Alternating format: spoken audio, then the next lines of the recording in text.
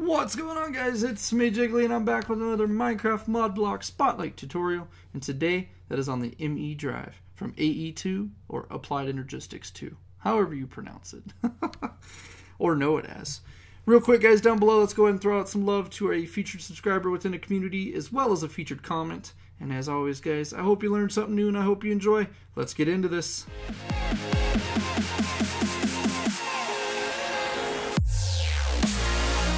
Alright, guys, as always, you know what we gotta do. We gotta know how to craft this guy, the ME drive.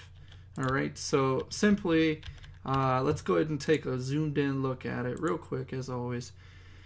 It's gonna be 4 iron ingots on the corners, 2 ME glass cable fluics right there on the sides, left and right, and 2 engineering processors in the top and bottom middle row.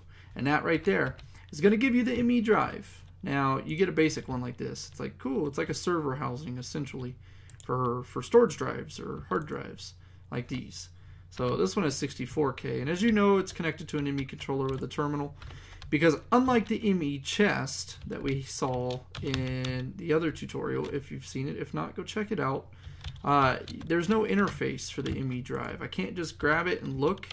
You have to have a terminal access port, or a chest, I guess, that's connected to your network.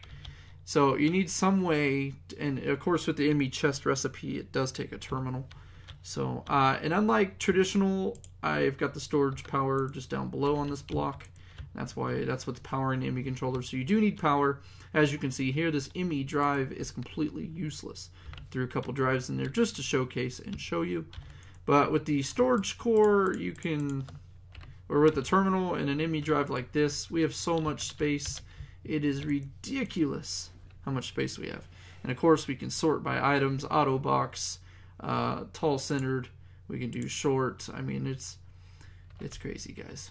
So the ME drive, its biggest thing is it's like a server housing. And you can have as many as you want. As long as they're connected by a cable, they'll all become powered. So watch this. Boom. That one's online.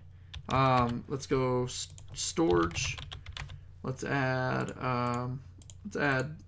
64Ks to each of them, just like that. Boom, that's online. Boom, that one's online. Because they're touching each other and I connected them with a cable, these are all part of the storage core now. So let's see, I'm sure it probably went to the, 5 of 63 types. So now there's nothing in it. So if I put this one over here, boom, like that, into 2, there it is. It's all part of it. So remember, it uses storage drives. You can use the 1K, 16K, 32K, or 64K drives with AE2, and I'll get into those in a future tutorial for you. But it's the housing structure, the ME drive storage block. It stores the storage drives, which gives you access to this ME network that has everything centrally located for us, which personally I find convenient. Other players might not.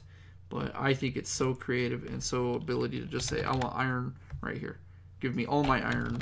So, again, what else can I tell you about it? It's stackable. You can go as tall as you want, as low as you want, as long as they're touching, connected, or within a cable network, which, again, cable and networks gets challenging in AE2 as well.